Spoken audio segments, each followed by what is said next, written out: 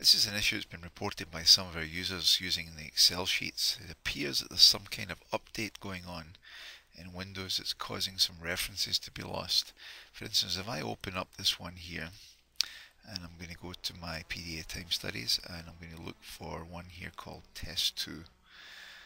So I'm down here to click on the Test2. When I open it up, I immediately get this error, compile error, can't find project or library. And it looks like it's a problem down here. It's sitting on this bar, but that's actually misleading.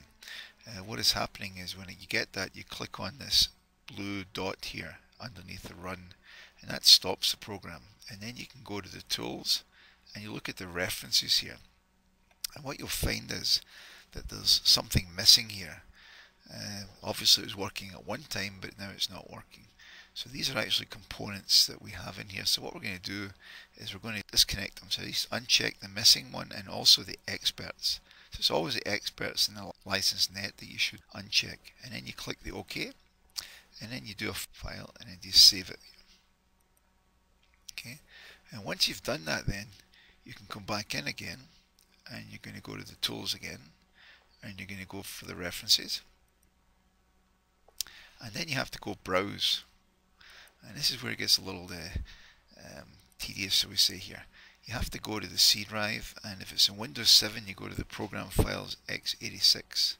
Then you will look for the Applied Computer Services. Then you look for the Timer Pro Professional Net. And what you have to do then is you have to locate the experts.tlb. So not the DLL, but the TLB one. And you click on the Open here, and that will attach that. You can see it down here. Do the browse again, stay in the same folder, but so again, just to show you what it is, it's the C drive, it's the Program Files x86, it's Applied Computer Services, Timer Pro Professional Net, and this time you want to look for the license net.tlb, not the DLL, the TLB.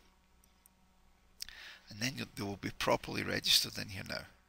And we're not sure why you have to do this. It seems to be something to do with an update from Windows here. You click on the OK, and then you do a file save again.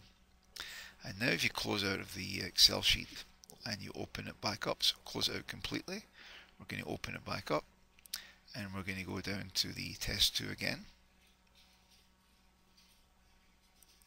And we click on it, and this time it comes in.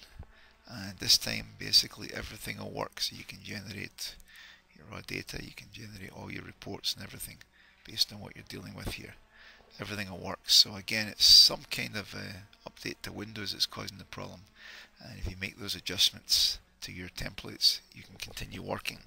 This problem does not affect any new ones developed, as we've actually changed the code to try and avoid the issue altogether. So you don't have to worry about it in future.